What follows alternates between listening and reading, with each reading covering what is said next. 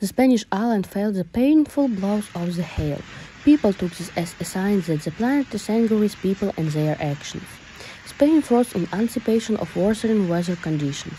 Meteorological instability persists in Menorca after the night also passed through the water with 10,000 lightning strikes. At noon, the whole island was crossed by a band of storms with heavy hail, which surprised by the size of the hail. The front began to enter the west of the island at 2 p.m. already at first with a strong wind and then with hail. In some places it was from 1 to 6 centimeters in size, like a chicken egg or tennis balls were described on social networks by eyewitnesses. The rain crossed Menorca and reached the eastern part of just over 45 minutes. Fast but very intensive. At places like Ferreries, the football field is covered in white in just in a minute. And this is what the data from the State Meteorological Agency Aemet reflects, that more rain fell in just a minute than in few weeks. In Ciutadella, the same amount fell in just an hour. Runway flooding has also been reported at Menorca Airport. It was the intensity of the storm that was such that Menorca Airport had to delay or even redirect flights to other airports.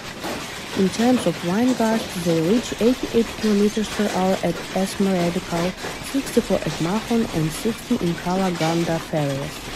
On this day, Menorca is still not yellow alert due to rain and storms. Numerous images of hail and the intensity of the rain have surfaced online. Sustained heavy rainfall can cause flooding in low-lying communities near rivers, streams and trees. Urban flooding is also possible in developed areas with easily overflowing storm sewer systems. Areas downstream of large reservoirs or rivers may be subject to flash flooding after relatively short periods of intense rainfall. Landslides are possible in hilly or mountainous areas, especially where the soil has been soaked by heavy rain. In the coming days, the authorities may issue mandatory evacuation orders for flood-prone settlements. Delays in cancellation of freight and passenger trains are likely in areas with heavy rainfall and potential truck flooding. Interruption in electricity and telecommunication are possible where severe flood or landslides affect utilities. Local disruption can occur in lowlands.